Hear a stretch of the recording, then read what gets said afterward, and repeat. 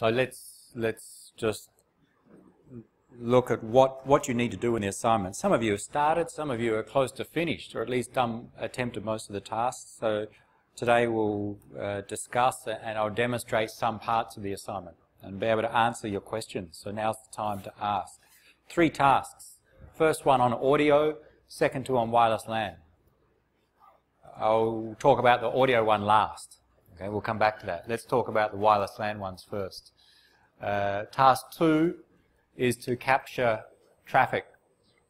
So I'll explain what I mean by capture, what actually is happening there. We'll explain that a little bit. The idea is that you will connect 2 computers together using Wi-Fi or wireless LAN, and then use a third computer, record what those 2 computers are sending to each other, and then investigate what happens. So we'll demonstrate that today. And then the third part, also on wireless LAN, is again with your 2 computers, transfer a file from one to another and measure how fast that transfer is. So you've got a 100 megabyte file, for example, you transfer it, it takes 10 seconds. You measure the throughput, 100 megabytes divided by 10 seconds, 10 megabytes per second. Okay, easy.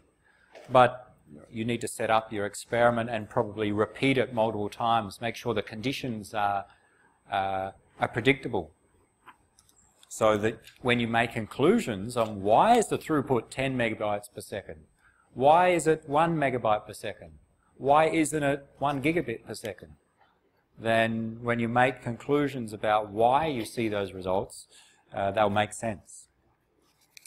So let's go to look at the second task and explain that and demonstrate it. So capture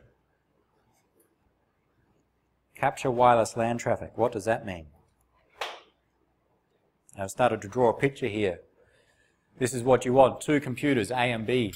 Let's say 2 laptops. Okay? They don't have to be laptops, but 2 computers that can connect to each other. Now, they should connect directly using wireless LAN. The normal mode of operation when you're using wireless LAN is that you connect your computer, the client computer, to an access point, like the one on the wall. We're not doing that in this assignment. So what normally happens is, okay, forget about M for a while. Let's say B is an access point, the device on the wall. A is your laptop. The access point has cables going into it to the rest of the LAN. There's a cable that goes up and down to a switch on the 3rd floor and out to the rest of the internet. So normally when you're accessing a wireless LAN, you're connecting wirelessly to the access point, and then the rest is wired. And in fact, if I have my 2 laptops and I connect to this one access point, when I'm connected to that access point, if I transfer a file from this laptop to this laptop, it actually goes via the access point. Okay? That's the normal way wireless LANs are used. So everything goes via the access point.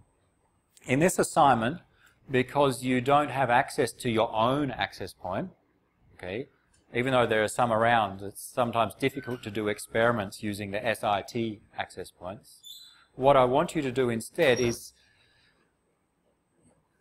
have a wireless connection direct between 2 computers, between 2 clients. So now B is not an access point, B is another PC, laptop, mobile phone. And they connect directly, no access point involved. So this is a special case of using wireless LAN. And it's called an ad hoc link or an ad hoc network, ad hoc wireless. It's for temporary connections. Say I don't have an access point, I just want to connect to my another computer, then form an ad hoc link.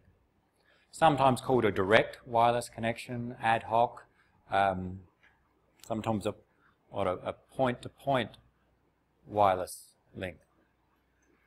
Different software or different operating systems may refer to it different names, but ad hoc I think is the most common. So that's what you need to do for tasks 2 and 3. Form an ad hoc link between two computers. And I think all operating systems allow you to do that. It's just, you just have to follow different steps of how to do it. Okay? It'll be different depending on your computer. But it should work. You'll find out how to do it. But make sure when you're connected wirelessly, you're not connected to an access point. You connect direct to the other computer. Okay? Everyone knows how to do that? I know some people have done it. How did you do it? Or what software did you use to to transfer a file? AirDrop. Okay, I think in Mac OS X, AirDrop is one piece of software to allow you to transfer files between other Mac computers. Now, when you do that, you need to make sure you've got an ad hoc wireless link between the two computers, not going via an access point. Again, in Windows, you can set the network connections. When you go into the details of the network connections for the wireless interface, I think you can set the link to be an ad hoc link as opposed to via an access point, which is sometimes called infrastructure link. So create a direct link. Now, this, in fact, task 2, I want you to create a direct link. The same concepts apply as if this was an access point as well. The idea is that you have one computer, you transfer some data to another wireless device, another computer. The idea in task 2 is to get a third computer, M here, to record everything sent between A and B without a wired connection. Okay? So 3 computers now. 2 of them are transferring data. The third one is listening in and capturing what they're transferring. So we'll talk about how that works. First, recall that with wireless LAN and with many wireless technologies, when we transmit a signal, it goes, depending upon the antenna, but the antennas with wireless LAN normally transmit a signal in all directions. So when my laptop sends data to this access point, the signal is transmitted out of my laptop, and you can think the signal goes in all directions. So it goes towards the access point, good, but it also goes back there, it goes up a little bit and down and so on. Okay? Because it's because of the antenna design, it propagates in all directions, not just in one specific direction. It's an unguided medium that we're using. So even though I want to send data to B, the signal goes all around A.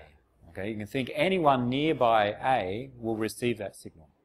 So what normally happens in wireless LAN is that you create a frame to send. A creates a frame to send to B. Inside that frame is a destination address, B. Okay, so A creates a wireless LAN frame. The header will contain different things, including the destination address. Because A wants to send to B, it sets the destination address to be B's address. Let's say the letter B. It creates that frame and transmits it wirelessly. That frame is transmitted in all directions, including to B, including to M. Okay? A has no control. It's the antenna that controls where it goes. So the frame is transmitted everywhere. The destination in the frame is B. What normally happens is that everyone nearby A, more precisely within range of A, such that the signal is great enough to receive, everyone receives that frame. So the wireless device inside M and B receive the frame. B's wireless LAN card receives the frame, checks the destination address, sees the destination is B, I am B, therefore it processes that frame and uses the data inside that frame. So if the frame is destined to B and B receives it, well, that's good. B continues to process that frame and use it. But it's also received by M. So M receives the frame, and the wireless card inside M checks the destination, and it sees the destination is B. So in this case, M discards that frame. That's the normal operation. M received a frame, the destination is B. Okay, it's not to me, I'll discard it, I'll throw it away, I will not process any data in it. It's like you ignore it, as if it was never received. So that's the normal operation with wireless LAN.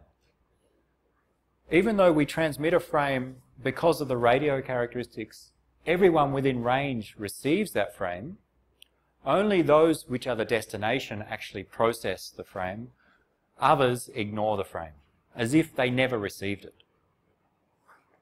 That's what happens in wireless LAN and many wireless networks. Every time my laptop's transmitting, your mobile phone, your tablet or laptop is probably receiving a signal containing the data that I send. But it's ignoring that frame because the destination is not your laptop or your phone.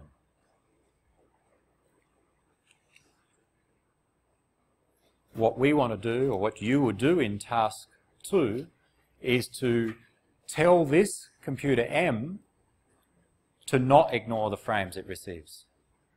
So it receives the signal. Normally it checks the destination and ignores. If it's not to me, I'll ignore it. But what we can do in some devices is configure them such that when they receive it, it doesn't matter what the destination is, we will not ignore. We will take the frame and process it. And we'll see what we'll do when we process it. Now, this capability depends upon the wireless devices, what wireless LAN chipset you have on your motherboard, so who manufactured your device, what version it is, and also the drivers that your operating system used to control that device. This capability to tell the wireless device to process all received frames is not available in every computer. Typically, it doesn't work in Windows because of drivers. Okay? So if you've only got Windows, you will not be able to use it on this computer to receive these frames. You need usually a Unix-based operating system. So Linux or Mac OS X will work in most cases. There may be some exceptions. With Mac OS, I think it will work almost all of the time. That is, you can use Mac OS here. It can receive frames and you can tell it to even if the frames aren't destined to it, to take a copy. With Linux, it works in many cases. It may depend upon the hardware. Okay? So that's the first limitation. If you don't have a computer where it works, then in the third floor, the iMac lab, the lab with all the new iMacs in it, they have wireless devices, wireless chipsets, and it will work on them. I've tested it in the past. Actually, I tested on the old ones. It should work on the new ones as well. So, we need 3 computers. 2 are going to transfer data to each other. The third is going to monitor what they do. And this mode where this one receives what others are sending is often called monitor mode. We monitor what others are sending. Depending upon your operating system, there are different ways to tell your wireless device to monitor. On the course website, there's 2 links. One is to how to do it in Linux, Ubuntu Linux, some instructions I've written, and another is how someone's done it in Mac OS. Okay? So you can follow those links to get the details of how to configure this computer to monitor. I'm going to quickly do it, and then we'll see how we can take advantage of that. So this laptop, and what's displayed on the screen is going to be the red one, the monitoring laptop. My blue one here, which you cannot see on the screen, is going to be computer A, just a normal computer. It's going to transfer files with computer B. I don't have a third laptop with me. I'm not going to use this one. Computer B, in fact, I'm just going to use the access point as computer B and connect to some server. In your experiment, computer B will be another computer, another laptop. Okay? But in my experiment, I go via an access point. but still we're going to monitor and see what A is sending to B and B is sending back.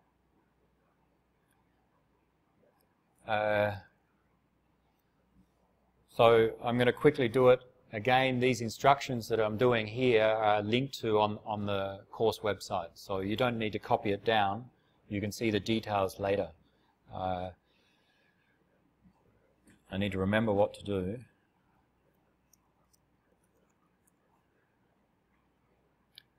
On the command line, I need to tell my first, I need to turn off my wireless LAN interface. And I'm going to configure my interface, specifically my wireless LAN interface on my laptop. It's got the name WLAN0. I'm going to turn it off or turn it down. We talk about an interface being up, on, or down, being off. Okay? Just so I can set it up, I'll turn it off. Sudo just means I need to do this with some administrator privileges. I need my password. So it's turned off at the moment. And now I'm going to, configure the wireless LAN parameter, configure the wireless interface parameters, the W, it's not IF config, it's IW config of my wireless LAN, and put it into what's called the monitor mode. This is the mode where whenever my wireless device receives a signal, it will actually not ignore the frame. It will take a copy. This is a special mode which is not supported by all devices. And now, turn it back up, turn it back on. If everything's set up, and I did some things before, just to test, it should work. It doesn't always work. Now, what's happening when this one sends data to the access point, say to B, this one will receive that and will process the data. But in fact, it's destined to be, so there's no application on my computer that's going to deal with that data. What I want to do, I want to now tell my computer everything that I receive on the wireless LAN interface and everything that's sent, I won't send anything, but everything that is received, to take a copy, to record, or commonly called to capture everything that's received. So I need some special software that whenever something's received, it will record it and I will save it in a file. That is, I'm going to save every frame that I receive in a file and then look at them later. There's different software to do that. I have a program called TCP dump. And what it does is just records everything that's received on the wireless LAN interface. -I, the interface WLAN0, and I have an option, not so important here, but I'll use -N to tell this software not to do any DNS lookups. If you don't include it, it will still work, but it's a little bit faster with this option. And write everything I receive to a file.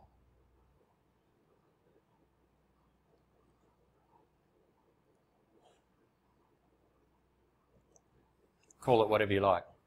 Even the extension's not so important. This software, when I start it, is going to take everything that's received on the wireless LAN interface and write those details, the actual packets, including the headers and the data, into this file. Press enter, it's running. It doesn't give any other feedback. Now everything that's being received is written to the file, so when you open your phone now and you connect to Facebook, then I may record what you're sending to Facebook. Now let's do it, but with my laptop here. I've got my browser open, and I'm just visiting a website on the ICT server. I just click, you cannot see it. I just clicked on a link to one of the help pages on the ICT web server. And now I'll stop this capture. This is called a capture. We're capturing the packets. Just Control C, it stops. Sorry, a little bit off the screen, there's a 3 here. 34712. So over that time, there were 34,712 packets received by my laptop. Many things around here were sending wireless packets. Both my laptop, my blue laptop, my other one, probably someone's phone, someone's laptop at the back, and my computer captured those and saved all those packets in a file. So now we want to look at those packets and see what other people were sending. In particular, see what my blue laptop sent to the destination B. We need another piece of software to do that. Before I start that up, any questions so far? Some new things. You need to do this yourself. Different steps on different operating systems, but the same concept. Tell your computer to monitor, then tell your computer to capture what you receive and record in a file. Anyone done it yet? Did it work? You said you were trying it. Were you successful? Not yet. Okay.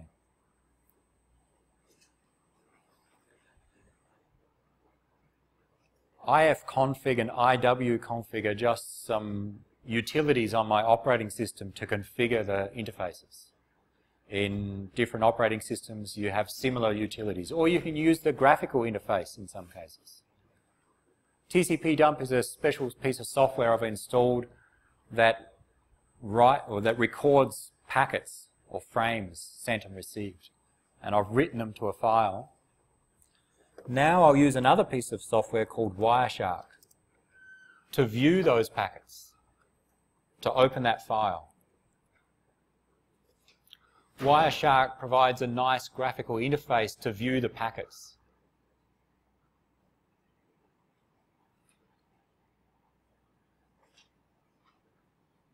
Let's just make this a bit easier to see. There's a lot of information here. I'm not going to explain the details of Wireshark. Just a quick intro to what it shows. All these coloured lines here are packets received by my computer. Okay. Sorry, you cannot see the left of the screen, but this is the time, starting from time 0, and then 1 millisecond and 57 microseconds later, my computer received a second packet. And then a little bit later, received a third packet. So when I turned it into monitor mode and then started TCP dump, it started recording these packets. And this lists those packets. And for each packet, it shows when it was captured relative to the start time or relative to the first packet, who sent it, the source address, who's the destination of that packet, and some other information about what's in that packet, including what protocol is being used and maybe some extra info. And there are, what do we say, 34,000 packets there. It says 34,712 packets. Many of them, I don't know what they are. Okay?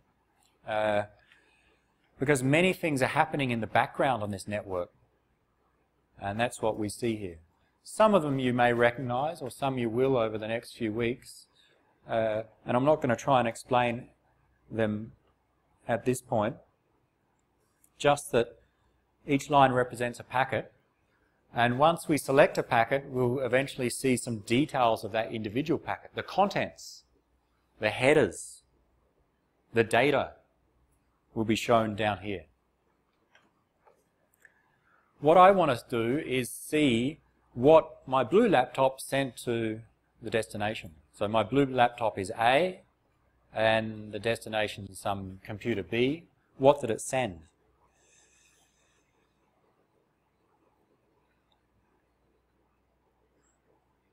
So I want to see what A sent to B. What I did on A was I opened my web browser and visited a website. Okay, so I typed in a URL, pressed enter, and eventually a web page was displayed on my browser. What protocol was used in that case? What did A, my blue laptop, what protocol did it use? web browsing. HTTP. So the protocol, there are different protocols used, but the application layer protocol is HTTP between A and B. And the basic way HTTP works is that your browser sends a request for a web page to the server, A sends a request to B, and then B, if it has that web page, sends back the web page in a response. Okay, that's the basics of HTTP. A sent a request to B, requesting some URL, some web page. B sends back that web page. And then my browser, when it receives that response, it displays the web page on my screen. So I want to see in my capture, so from M's perspective, I want to see that request and response. I want to see it, the details of it. So I go back to my capture. Where do we go? Of the 34,712 packets, I hope, if it worked, it doesn't always work, but I hope 2 of them are my HTTP request and response. Now to find them, I can either browse through 34,000 packets or maybe better apply some filter to filter out the packets of interest. And I know that one way to filter is to show just the HTTP packets. And I see many. So now it's just showing the ones that use HTTP. There are many. Maybe someone at the back was visiting a website. I will not look in that. We'll just browse through because I don't want to see what they were viewing.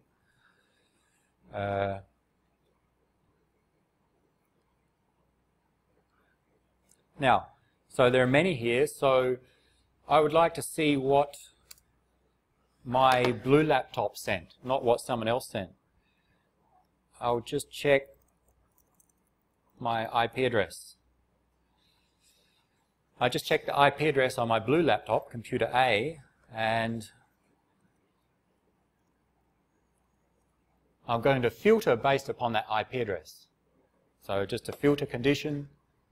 The protocol should be HTTP and the IP address should contain my laptops, which is 10.10.101.65. Okay, so now I've cut down the packets displayed to just those which were involving my laptop, computer A, and used HTTP. All right, we see some green and black ones here. The one highlighted, the orange one, the one at the top, here's the source address, my laptop. Destination, some IP address. Protocol being used, HTTP. Contained inside that message is some string get/help/putty. That's it. That is the HTTP request. I know from past that a HTTP GET request is A requesting the web page from B. When B receives this, it sends back a reply containing that web page. This is the request that my computer A sent to some web server, B. And the IP address of the web server is this 203 address.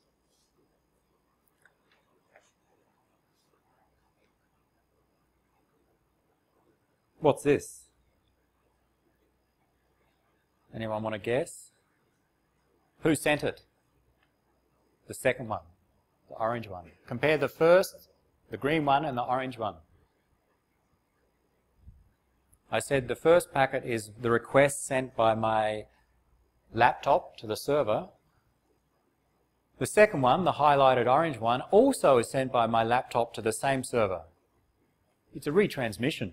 I didn't expect that to happen, but that was a retransmission of that request. Maybe something went wrong. So this doesn't always happen, but this is some error control working. The first one was sent, and maybe an ACK didn't come back. So my laptop sent the second one, sent a copy, it retransmitted. So that's an example of error control. You won't always see that.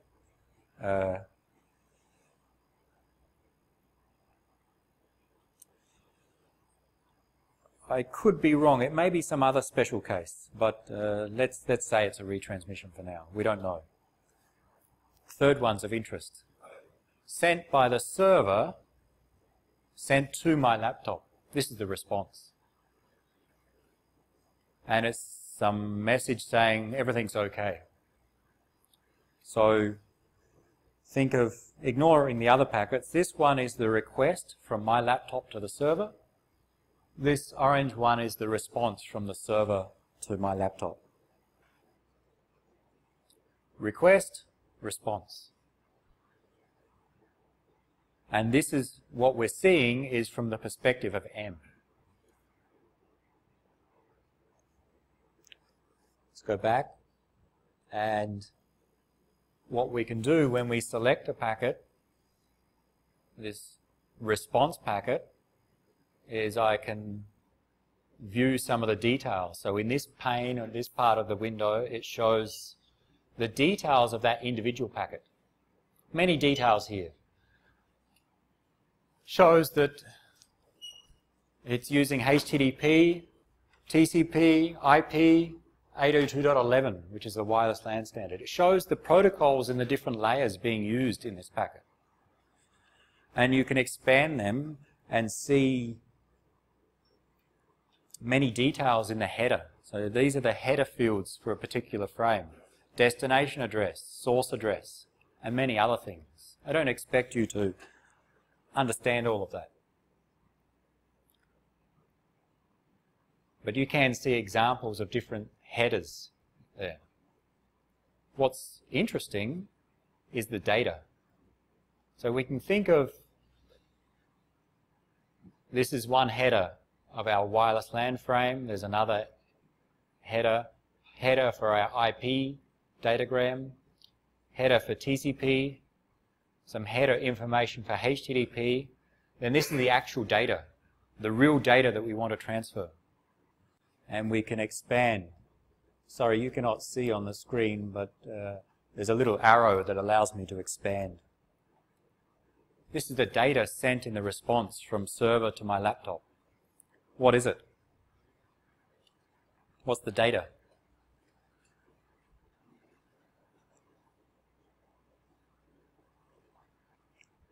Does it make sense?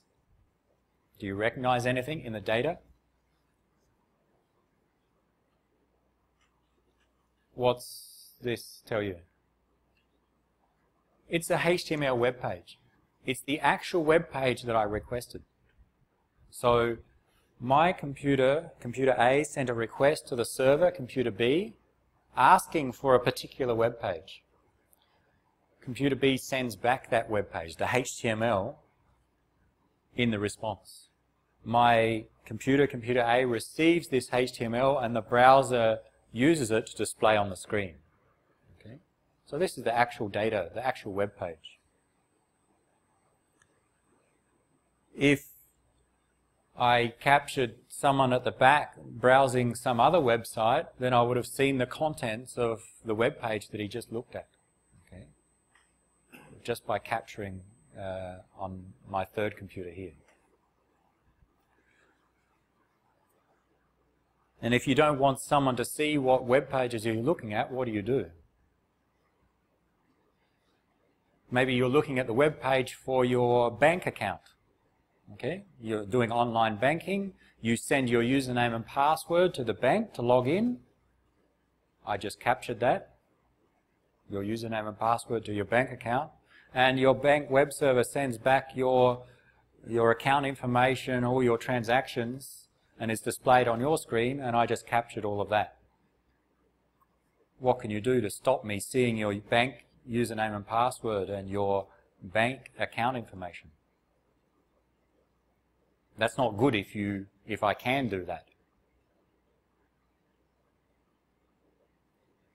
Does anyone do online banking or online payments? As you pay for something, you buy something on eBay or Amazon, and you've sent credit card information? Anyone? Yeah, most people may have. I can capture everything that you do if you're doing it nearby. But many financial websites, information that needs to be protected, even though I can capture, there should be some encryption being used between your computer and the website. So that I capture it, but because it's encrypted, all I see is random looking data here. I do not see the contents. So make sure you're using encryption, and in web browsing, HTTPS, when you're doing important things that you don't want people to see what you're doing. Now that's a different topic. We'll cover that next semester in IT security. That's what you need to do, okay, in task 2.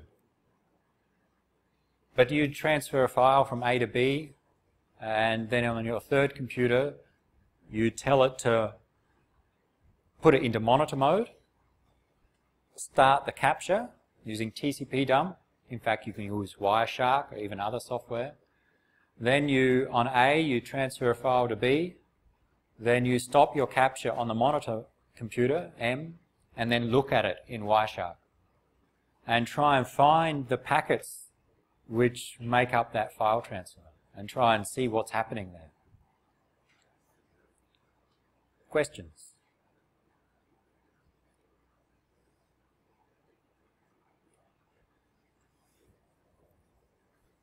Everyone knows what to do now? Okay. So what exactly do we have to explain in the report? Okay. What do you need to explain in the report? So if you can do that, then what do you submit? Let's just go back. So in fact, a lot of this assignment is just getting you to do the tasks. The reporting is not so much. In this case, you report on the experiment by describing the setup of the experiment. Draw a picture like I just drew. 2 computers and the third one. And give me some details about how you set up those computers. What operating system did you use? Maybe what wireless technology did you use? What software did you use?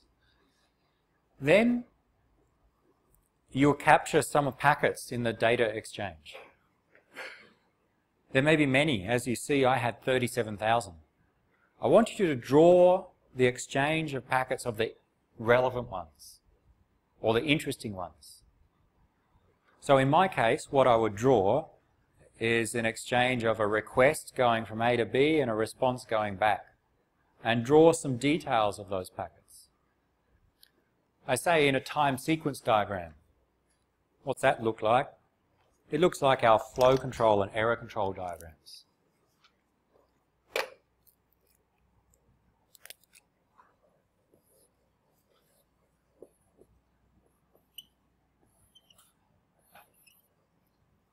All right, these diagrams we've been drawing, which show the exchange of packets over time. Okay, packet sent from A to B, a response is sent back. In your case, there may be more packets sent. Now, if there are 1,000 or 10,000 packets sent, don't draw them all. Just, for example, draw several, and maybe ... and the last one. Okay? So let's say you transfer a large file, and that's what the task asks you to do. You'll see that there are many packets sent. You don't have to draw them all. Just say, okay, packet 1, 2, 3, and then, you know, ... or say, okay, then this continues, and then the last packet, just to indicate that there's lots of packets. So draw the exchange. And then draw a diagram of the packet format. What's that look like? We'll see another example later. Something like, let's see if we can draw it on the screen and be a bit more precise. Let's go back to our capture.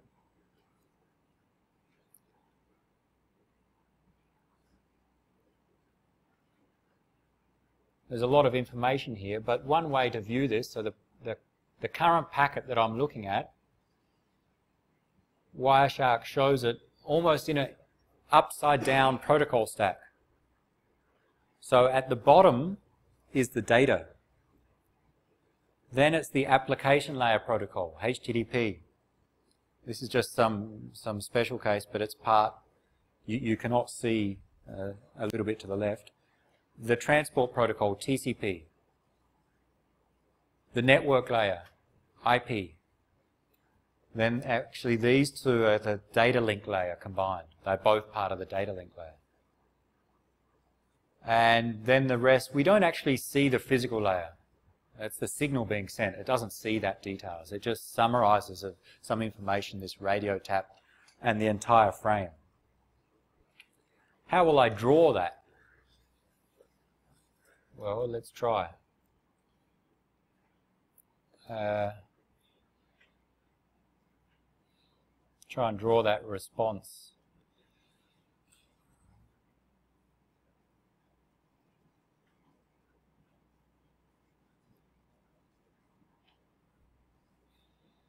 What do we have? We have HTTP, we have data, HTTP, TCP, IP, and the last lot I'll just draw as 802.11, just to keep my picture simple.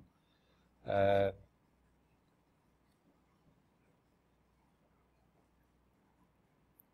going to have some data. So this is one way to draw. We're going to have a HTTP header.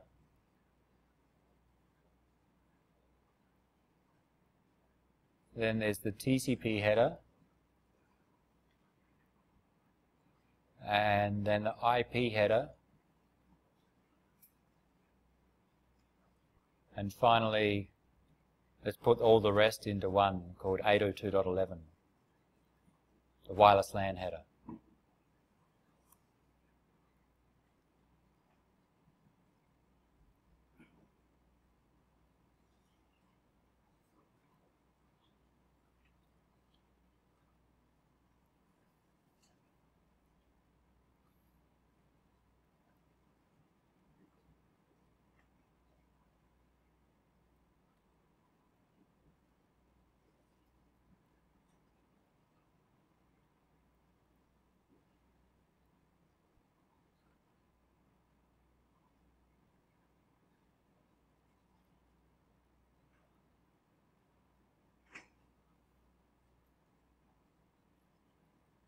That's an example of our frame, one frame.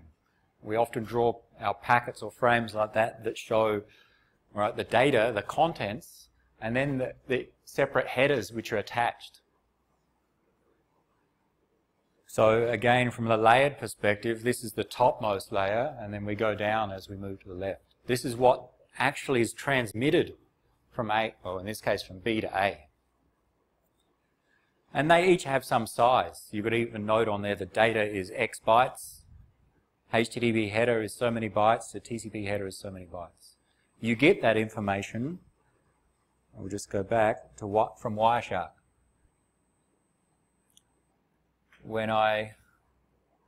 It's hard for you to see, but when I select the data here, down the bottom it says 3983 bytes, the size of the data.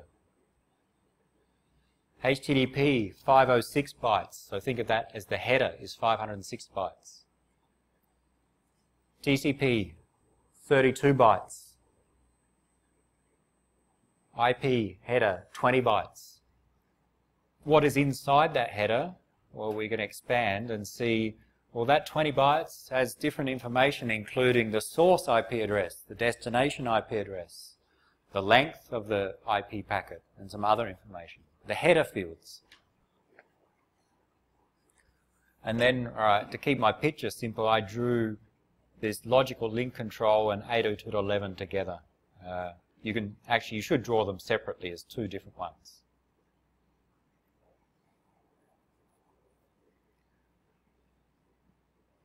The radio tap header is in fact a special thing that Wireshark shows to show some characteristics of the radio signal.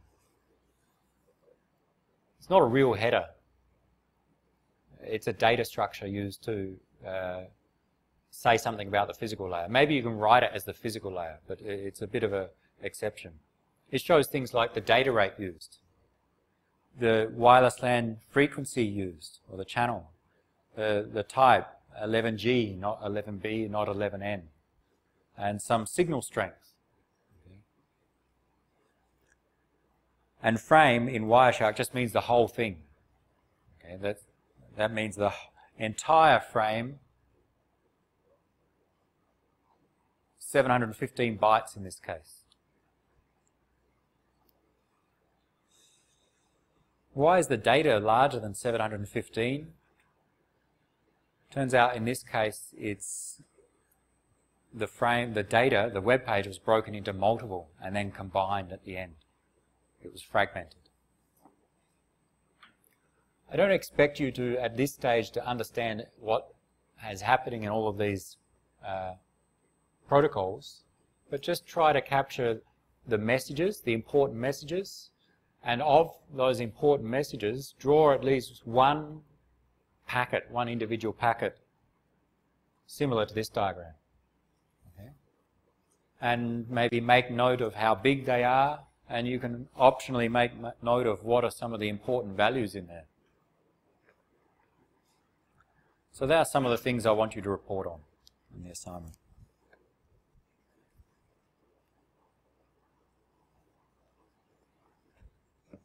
Other questions about this part of the assignment? Yours may not look like this. It may be different.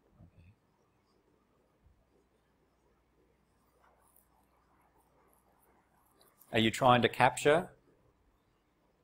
You can do it on Mac. You can capture what he's sending on his phone. Give it a go.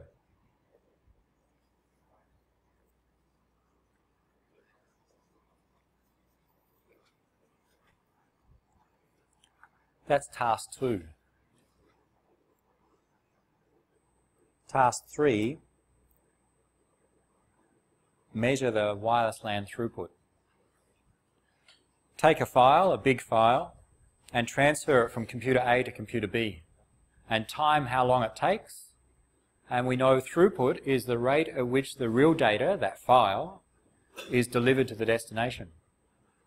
So if we have a 100 megabyte file transferred and it takes 10 seconds, then the throughput is 100 divided by 10, or 10 megabytes per second. Do that multiple times and measure the throughput through multiple tests, multiple experiments, and see what trends you see. What is the actual throughput? What's the maximum you can get?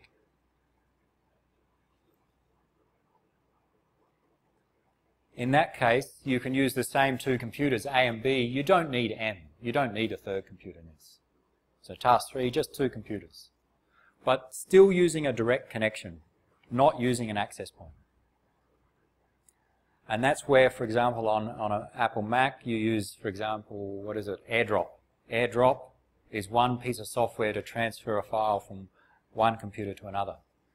Other software is available. You need to find some software allow you to transfer one computer to another. Many different options are available. You could have a web server on here and just use your web browser on here to transfer a file. You can use some secure or some FTP client and server. Download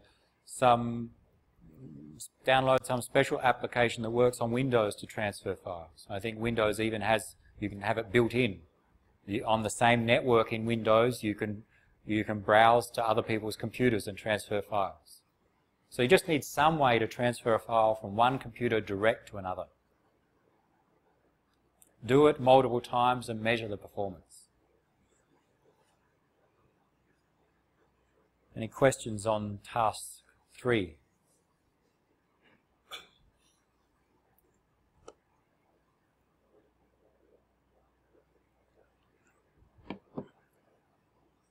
Anyone done task 1? Hands up. Task 1.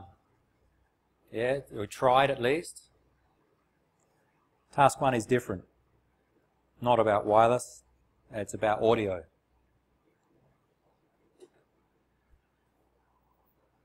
What you need to do is record some audio, something of your own, you talking, some music, whatever, but record some So the audio input is the analog data, and then you want to record and save on your computer, which of course stores digital data. So this process of using your computer to record that analog audio needs a codec to convert it to digital to store on your computer. So we use some codec that converts that analog into digital data, and then it's stored on your computer. And now we've studied the PCM codec, pulse code modulation, in our lectures. Remember the diagram with some audio input or some analog input, and then we take samples every sampling period. And for each sample, we map it to one of the levels on the vertical axis, and that level is mapped to a binary value. If we had 8 levels, 0 through to 7, each number maps to a 3-bit binary value. And that binary value is the data. Okay, so that was PCM. And that's a common codec. Think of that as the base codec to use. It does no compression. It does nothing fancy, just records and maps direct to digital data. So, what you need to do is to record your audio first using PCM as the codec and save it as a file. How do you do that in practice? Most audio recording software, if the format, the output format is WAV, W-A-V, then typically it uses PCM unless you change it. By default, WAV normally uses PCM. That means if you have your audio recorder and save a file in WAV format, it used PCM. It doesn't have to, but in most cases it will. Then you take that PCM encoded file and you want to investigate what happens if we use other codecs, not PCM, but something different. How does that impact on performance? The way to do that is not to record new audio, but to take the original PCM one and convert it using a different codec. And select several different codecs. So let's talk about that.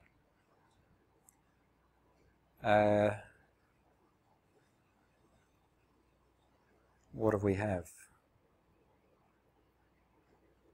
So PCM's one codec. Give me some others. Some audio codecs that you know of. All right, some shown up there.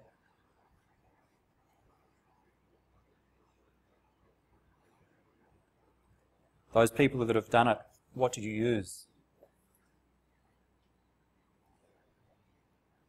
Think of music files, audio files you have on your computer. What format or what name are they often given? MP3, okay, a common one. Let's just list some. So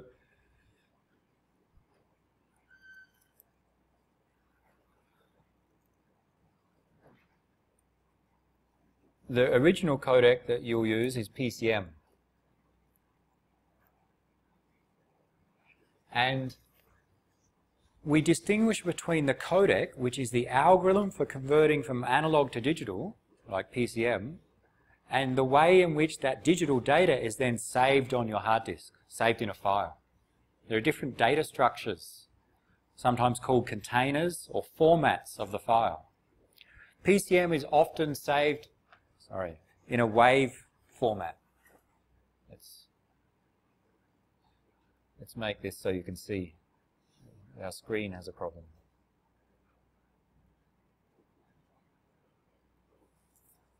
Still. One more time. Okay. So one codec is PCM, and commonly the format used to save PCM encoded data is WAV.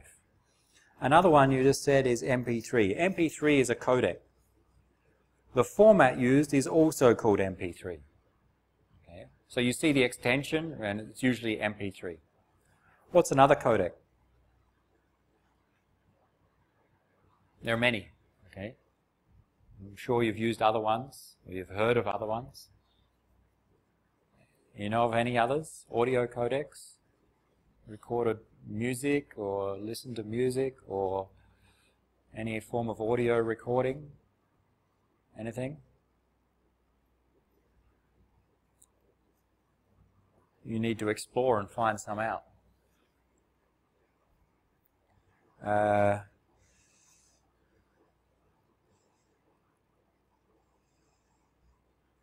Windows has some Windows Media Audio.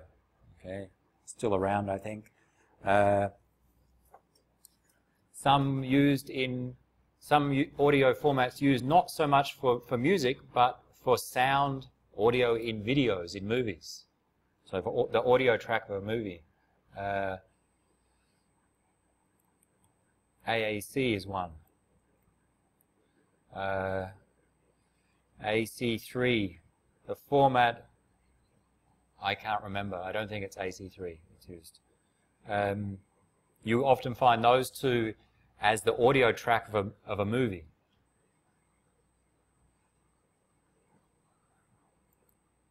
FLAC is another one. And again, same format. Apple has what's called ALAC, and often contained in M4A as the extension. And there are many others, some common, some not so common. So first we distinguish between the algorithm for doing the conversion from analog to digital, the codec, and then the way in which that digital data is saved in a file, the format or container. Sometimes they're the same, sometimes they're different. So in fact, WAV format can be used to store data encoded using different codecs. The same applies for videos. You may have seen videos with the MP4 or MKV extension. That's the format. But the codec to encode the video and the audio may be different. Maybe H.264 or some audio format. I'll write up another couple that I'm going to demonstrate. There's Vorbis in an OGG format, and there's what's used in GSM mobile phones. We'll save it in a WAV format. So there are many others as well. They have different characteristics, different algorithms. Think of PCM as the base codec. There's no compression involved. It just takes the data by sampling and produces the digital data and saved in a WAV format. Most of the others compress, which means the file size after saving will be smaller than when you use the WAV format. Think of WAV as uncompressed. All the others apply some compression, making the file size smaller. And they compress in different ways. What I want you to do is to take your WAV file and convert to different codecs, using different codecs, and compare the results.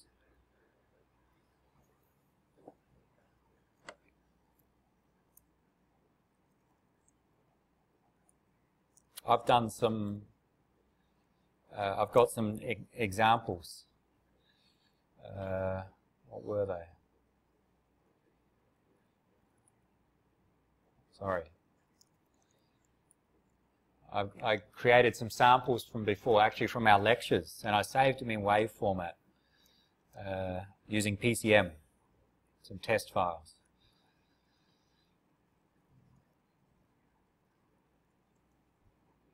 Test 4, test 5, test 6.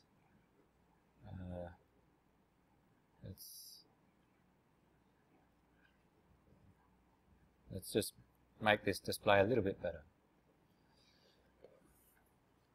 3 files that I've actually recorded. This is from some past lectures. So the audio, it was saved in a WAV format using PCM as the codec in all 3 cases. And this shows those file sizes. We may come back to why they are that size later if we have time. But I've also used some software to convert them to using different codecs. And I'll run that again now. I've got my own script that will use a program to convert.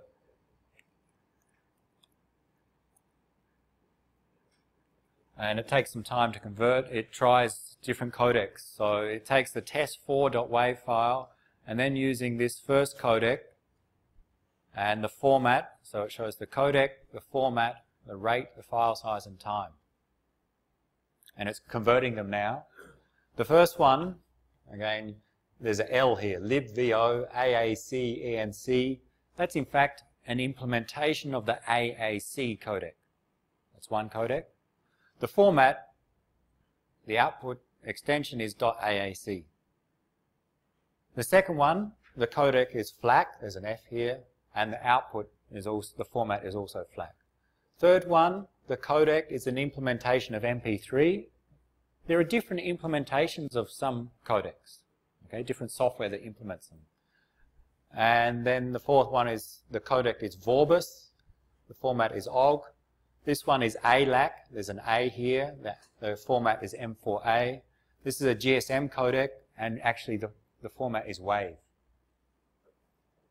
I also set the bit rate to do the encoding. In some codecs, you can specify some parameters. In this case, a common parameter is the bit rate. If you think of the output file, how many bits per second are saved? So in each of these I specify 32 kilobits per second. I can change that to something else, 64, 120 or some other number. Even though it's shown as 32 kilobits per second for all of these, in fact it's not relevant for some of them. For FLAC, for ALAC, it doesn't make sense to talk about the bit rate. It's just displayed there because it's poorly implemented software on my part. Even GSM, it's not 32K, it's actually 13K. But for some of them, and I think you may know with MP3, you can get different bitrate MP3s.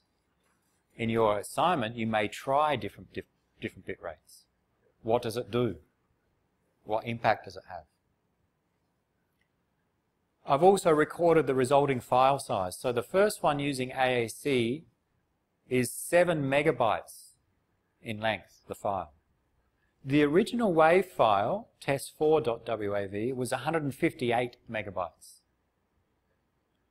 When we encode that same content using AAC as the codec, it's not 158 megabytes, it's compressed down to 7 megabytes. So just a few percent of the original, 5% of the original size. So the codec performs some form of compression. And what it does is looks at the structure of the audio and tries to omit information that's not useful in playing back that audio, and sometimes omit information that has very little impact on the output audio. For example, omit frequencies which have very low magnitude of the input. Audio, the input may have a range of frequencies. Maybe the high frequencies have very low magnitude, very low amplitude. The codec may omit them to save space. So we see different file sizes. AAC, MP3, Vorbis, all about 7 megabytes. FLAC, ALAC, this M4A, don't get confused here, this is 72 megabytes, this is 73 megabytes. Understand what's the difference there. When you do your assignment, try and recognize, well, what's different between FLAC and these others? Why is one down to 7 megabytes, the other down to just 70 megabytes? FLAC doesn't get a smaller file size. GSM, 3 megabytes, 2.9. The last number is the time it took to encode. So some are faster than others. That depends upon, of course, your computer, depends upon the implementation as well, and also the codec. So what you can do is compare based upon file size, compare based upon time to encode, and the third one is to compare based upon quality. If you play back the original WAV file, and also then you play back the same audio but encoded with these other 6 codecs, which one sounds better? Alright, that's not easy to determine, the quality, because you'll find that many of them sound the same. Okay? It's hard to distinguish. In some cases you'll be able to distinguish. So what I want you to do is to run some tests and listen to some of them and try and give your opinion on whether you can distinguish, okay, this one is different quality, that is, one is better than another, and maybe run that test multiple times, different input files, and see, maybe you come up with a conclusion that, okay, compared to my original WAV file, MP3, I can always hear that it's slightly lower quality. So sometimes you can distinguish. It's not easy to, in some cases. So if you can, make some conclusions based upon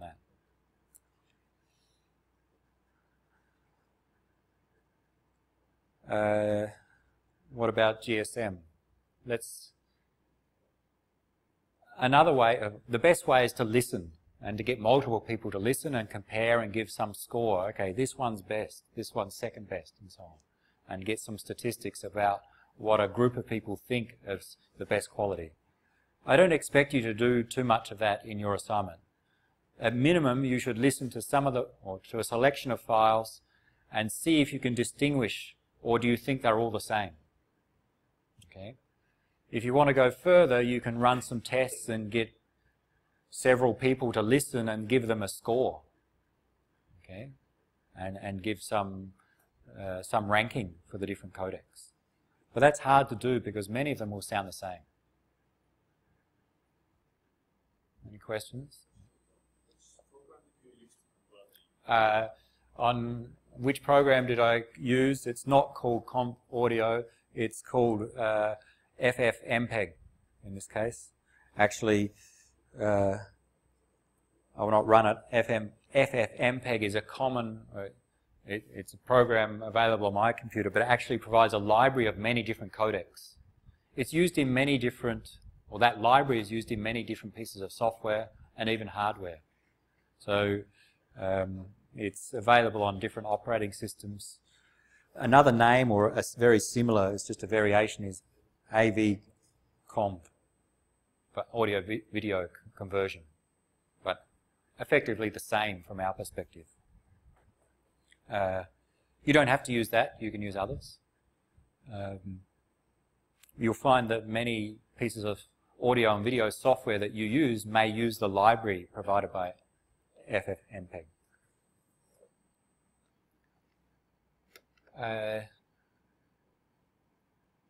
Another way to compare quality would be to look at the audio in an audio editor, a sound editor. Let me open up 2 of these files.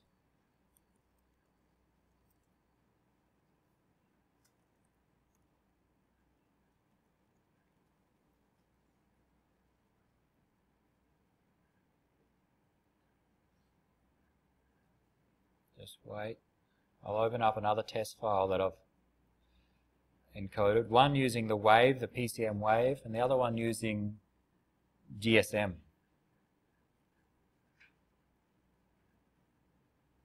Bottom one's GSM. Top one is WAV using PCM. Any difference? Can you see any visual difference? So this is the audio signal, or when we play it back, this is the audio that will be played back. It's the signal as a function of time, in the time domain. Very hard to see if there's any difference. They look the same from my perspective. You could zoom in and see if there's any difference in the amplitudes. So this is our signal over time. But we know we can also look at a signal in the frequency domain. Remember, this is some signal that's made up of different components at different frequencies. This software allows us to plot the spectrum, the first 230 seconds, that is, plot that same signal in the frequency domain. That's the top one, the the PCM encoded. So I have the original audio. It was actually some musical piece in this case. I encoded with PCM, and this was the encoded data in the time domain. This is the encoded data in the frequency domain. Where, remember, the frequency domain, at each frequency we have some magnitude, peak amplitude of that component. Now this shows it, it approximates it, and we see a continuous plot. But the important thing we notice, look at the range of frequencies, the spectrum and the bandwidth. It ranges from 0 up to a little bit past 15,000 hertz, 15 kilohertz. So this musical piece, when it was encoded with PCM, contains frequencies of up to about 15 kilohertz. We know with voice, typically the frequencies are up to about 4 kilohertz, but with music it's larger because there's different higher and lower frequencies than voice. So someone playing the piano or similar. Most of the greatest signal strength is in this range of up to 1000 hertz, but there's still some components in the higher frequencies. So when we play this back, all of these components would be played back and heard by the listener. Now, if we do the same for the GSM encoded, same original audio, but encoded with GSM, it's hard to compare on the two screens, but you see the frequency components in the GSM encoded audio range up to just 4 kilohertz. What the GSM codec has done has effectively removed everything beyond 4 kilohertz. So even though the original audio had frequency components from 4 up to 15 kilohertz, GSM doesn't include them. Because GSM codec is actually intended for transmitting voice. Most voice is contained within 4 kilohertz, so it just removes everything beyond that. But music has frequencies beyond 4 kilohertz. When you play back the GSM encoded file, you will not hear those higher frequency components, those higher frequencies. So the music, especially if it's important in that music, the higher frequencies, the quality will not sound as good. So that's another way to infer that GSM quality is going to be worse than the original one because it doesn't contain all the frequencies of the original audio. How much worse? Well, it depends on how significant those frequencies were. I don't necessarily want you to do this for all your codecs or your files. You could try and see if you notice a difference, but just be aware that you can compare from that perspective.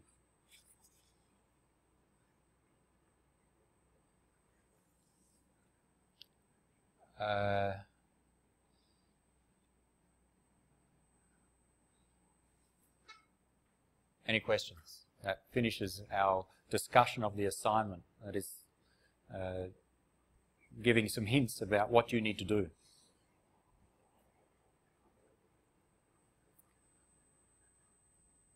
Any questions about the assignment?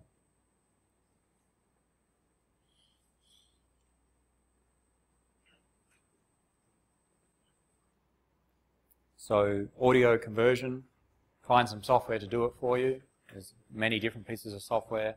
And then 2 wireless LAN experiments. Maybe the hardest part, everyone can get access to computers. If you cannot get access to a computer that can monitor, then use the IMAX on the 3rd floor lab. They have wireless and they can monitor.